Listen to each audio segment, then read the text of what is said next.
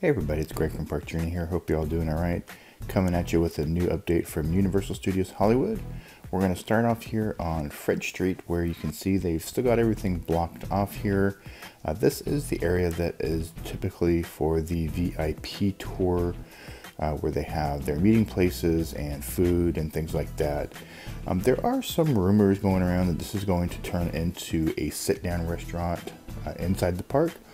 I think this is something that is very long overdue, and I think that would be a great idea. Hopefully that's something that's actually going to happen. But obviously, until anything is officially announced, that's all just rumor at this point. But I think it'd be a really great idea. It's something that the park is particularly lacking at this point. For example, on this visit on last Saturday, we left the park to go to City Walk to have lunch because we wanted a sit-down meal, and can't find that in the park. Alright, let's move on to Fast and Furious construction. They are moving very quickly with this, so as I'm kind of walking up into the look over here, you can see all of the work that is going on. Lots more dirt being removed, but you can start to kind of see a little bit of the paths where they're going to start digging for footers, pouring concrete, things like that. No track that is visible yet. I've heard that some track is already on site somewhere, possibly in a soundstage or warehouse somewhere, but nothing out visible where you can see it. Over here we've got what looks to be the station, and maybe a queue, show building, all that fun stuff over there on the other side, which is basically right where the special effects stage used to be. And before that, it was a plethora of shows in that theater. And just looking down where the Starway is, again, just the overall scope of this project is absolutely huge.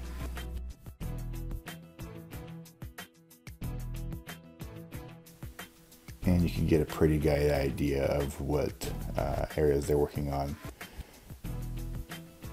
Heading down into the studio tour, they are getting ready for the 60th, so it looks like they're adding something here to the front. This is typically where the team member sits and welcomes you to the studio tour and gives you all of the instructions as far as where to get in line, where you can get some snacks, things like this. So it looks like they're adding something here, or probably just repaving this area.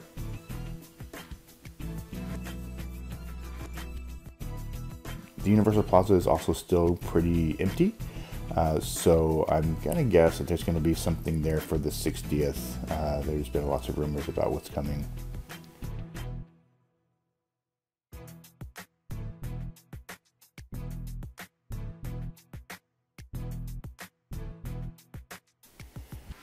Alright, so let's head down the hill on the studio tour, get a different look at Fast and Furious construction. So this is the first area of the Starway and bridge.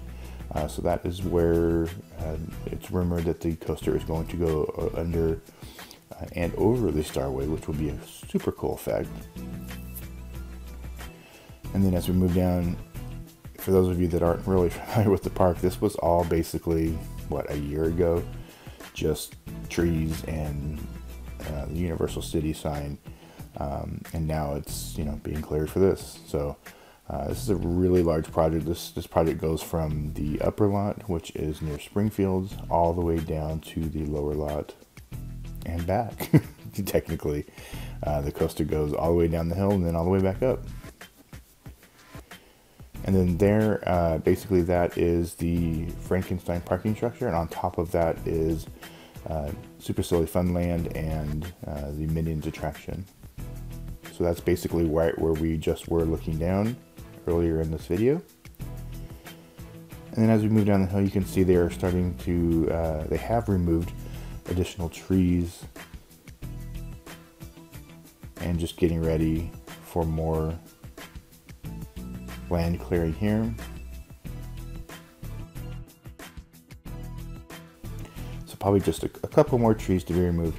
Now this area here is interesting. I don't know if this is going to actually be a part of Fast and Furious or if this is something related to the new building that they built. So it looks like that's the new building they built on the left there, that as you're coming up the hill from Lancashire, right behind the old Voice stage, which is there. So I don't know if that's all part of Fast and Furious or if that's just construction.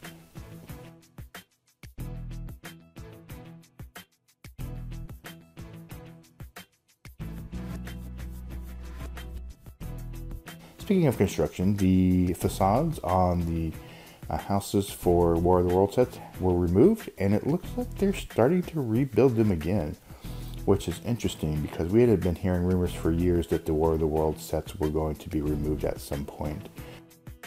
And then as you look back on the far left there, you can see that there's a new walkway that goes basically behind the playing set. So I don't know exactly what that's going to be.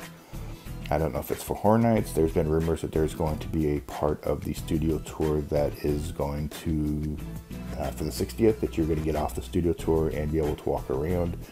So this could very possibly be that. So we'll see.